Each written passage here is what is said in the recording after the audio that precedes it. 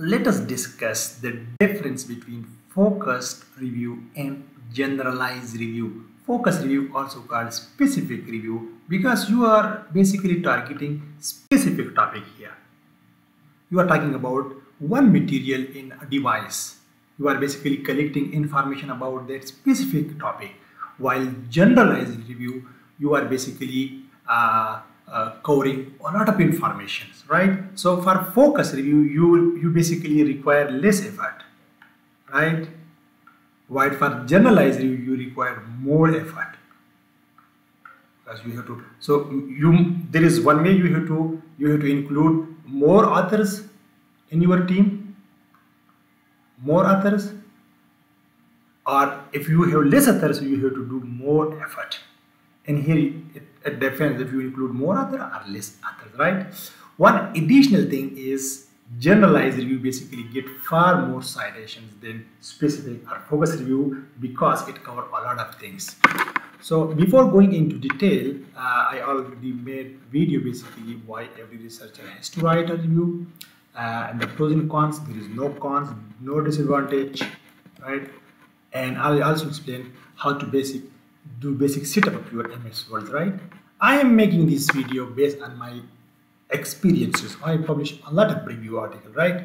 Now let's go and see what are generalized and what are basically specific. Before going to that, as I explained that sub-journal are basically accepting review articles only, like the Kim review. This is the shortcut, is the Kim review. It only accepts review papers.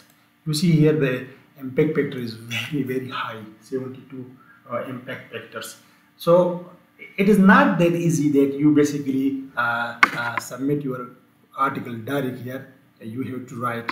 You see here, these people publish here in 2023. You see here, right?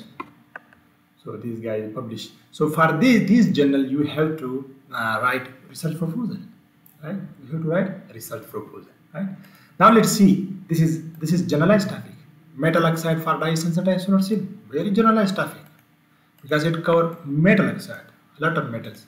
Similarly, this nanostructure ceramic by electrospinning. So in this paper, they cover all nanostructure ceramics synthesized by electrospinning. You see here.